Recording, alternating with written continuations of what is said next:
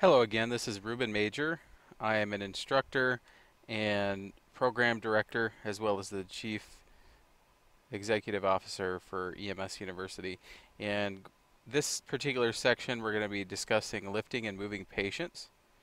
It's going to be a pretty brief chapter because this is all very practical, hands-on stuff, so we won't really go into a whole lot of detail with this particular information.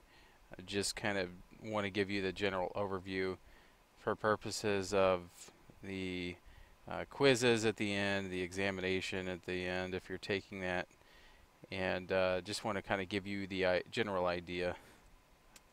Okay, so first when we talk about moving people that are injured, you have to remember that whenever you move a person, there is a chance that you might cause further injury to them. And it's very important to wait for extra help if you need it. It's always best to have extra hands in the event that you need it, because you don't want to end up hurting yourself or hurting the patient. There is a possibility that you might have to move the victim to protect them from danger at the scene. This might occur, say, in a vehicle accident where the car is on fire, or you have an assailant that has reappeared at the scene and it's become unsafe again. These sorts of things might present a problem for you where you need to rapidly move the patient as soon as possible to bring them into safety. You also might need to move the victim to a flat surface to provide CPR. So again, we've experienced this over the years. You want to make sure that if there's a patient that's on the bed, that you put them down on the ground and do CPR on them, or put them on a backboard prior to doing CPR. That way you can get better compressions and you're not and all the force is not going into the bed. Body mechanics are very important when you're lifting patients. There's a great possibility that if you do not use proper lifting techniques, you can injure yourself. And since you're lifting and moving patients and equipment all day long and all night long, you are putting a great deal of stress on yourself, and you eventually might end up having back issues if you do not lift properly every time that you lift. So, therefore, it is important to make sure that you're lifting with your knees and not your back. So, specifically for these techniques, you need to know what your physical ability and limitations are. Now, if you have a patient that is very heavy and you think there's a chance you might need lift assistance, give a call to another unit, because again, it's not worth you injuring yourself over. It is just not worth it. Always call for lift assistance when you do not feel that you can move the patient without injuring yourself, your partner, or the patient.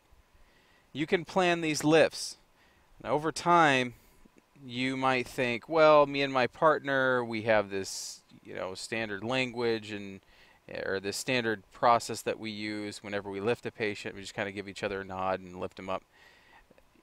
Even though you might do that, something might happen where you guys are not on the same page. And so that's why it's always very important to make sure you're communicating everything to you and all the other people that are around you. So whether you're lifting a patient, putting them on a gurney, or you're lifting them and on from a backboard onto the gurney, whatever you're doing, make sure you plan the lift, have good communication, make sure you have a good grip on the patient, and test the load. So position your feet properly before starting the lift, and lift with your legs, not with your back. Just like we said before, lift with your legs, not with your back. If you lift with your back, and for some of you people that are older or have had back problems before, you'll know that when you lift with your back, you can totally throw it out just like nothing. So make sure that you always use your legs and not your back. And the reason why I keep emphasizing that is because that is just the number one issue that providers will have over the years. So body mechanics and lifting techniques. Remember to keep the patient's weight as close to your body as possible. And then also, whenever you're lifting, make sure you're not turning to the right or turning to the left or trying to, do those sorts of things. You should always just do like a nice square lift and not twist. And this is difficult when you're carrying things like an airway bag or hard equipment, extrication tools, and those sorts of things, because those aren't necessarily things that you can always pick up and carry right in front of you. But always be conscious and make sure you can, or make sure you try to, if you can, keep it as close to you as you possibly can, and try not to twist. Make sure, again, communication is very important, that you communicate with everybody that's on scene. And when the patient is on a stretcher or backboard, you should always take care to carry them in a manner where they can see where they're going. This will help to minimize patient apprehension. So if you're in an elevator, for example, and you have the patient with you, make sure that you carry them so that they can see the elevator open and not the other way. It's very important for them to be able to have a line of sight as to where they're going. So don't wheel them in anywhere backwards. And same thing goes for when you're on scene and you have a, say, mass casualty incident. Try not to carry them backwards, because this will just further cause apprehension to them. And when standing, the proper position is upright with your head, shoulders, and hips vertically aligned. So remember, head, shoulders, and hips, those have to be aligned in order for you to lift properly. Other important lifting techniques, the power grip. That's defined as placing your palm and all the fingers in contact with the object being lifted. So like the gurney handle. And then when you're lifting a patient, remember to push yourself up with your stronger leg, not the weaker leg. And recovery position. So we'll kind of go, I guess we're kind of going into positions now. So going into positions, the recovery position helps to keep your airway open and allows the fluid to drain from the mouth. It prevents aspiration, and if possible, you want to put them on the left side. The reason why is because pregnant females will need to go on their left side to prevent them from having issues with their pregnancy and their blood pressure. So if possible, put them on the left side. We'll go over that information more if you're taking the OB section as well. So continue to monitor your breathing. Also, this is known as the Haynes position, and Haynes stands for high arm in endangered space. So, and the person that invented it, just a gee whiz thing, is named John Haynes, if you want to look him up. And those are the acronyms for the position. So, high arm in endangered space. The recovery position for an unresponsive breathing infant. So, here's kind of a different one, but the recovery position is for this infant is going to be face down over your arm with their head slightly lower than the body. And this is kind of like the choking position, where you're going to be, not the choking position, but what you would be putting what position you would be putting the infant in if you were dealing with a choking and emergency. So support the head with your the head and neck with your hand, and keep the nose and mouth clear. Okay. So this particular skill is called the recovery position. And as we just went over this, so here's what you're going to do. You're going to put the patient's arm out above their head, and then the other arm you're going to want to put over the top of their chest. Next thing is, you're going to want to lift this particular leg so that when you turn them over, they don't end up falling flat on their face. And you'll see this in just a second how this works. So, and then put the forearm near the victim's head, under the victim's shoulder, and then with the hand under the hollow of the neck. So just basically underneath where that little gap is under the neck. And then when you turn them, you see, because of the fact that you had the knee kind of bended a little bit, again, they're not going to fall directly into the prone position. And then their arm is going to be making sure that their head maintains airway. And then this last particular area is continue. It says continue to support the head and neck. Position the victim's hand palm down. So if you take a look at this hand right here, this is actually a very critical step. And the reason why is because it really protects the airway so much better when you just take this hand and you tuck it underneath the shoulder. So just make sure that you do that when you're doing this recovery position. Don't just lay them down on the left-hand side and call it a day. Lay them on the left side, how it shows in the slide, but then also stick your hand underneath the patient's shoulder right here. It's a really good way to provide stabilization. And then check the airway and open the mouth to allow drainage. So, and the reason why we discuss this particular topic and kind of emphasize it more than the others is because it's one of probably the most misunderstood positions out there. This is the recovery position that you would put somebody in. It's not just laying them on their left side. A lateral recumbent position is a position like this. So, and this works obviously best for the unconscious patient. A conscious patient may be a little bit different. You just say, you know, you need to lay on your left side. And you're not going to force their arm underneath or anything like that. This is a very, very good position, though, for somebody who's unconscious because you don't have to sit there and try to hold them upright. Emergency moves. So we talked a little bit about those before. Just make sure that in an emergency move that you use them only if the patient faces immediate danger.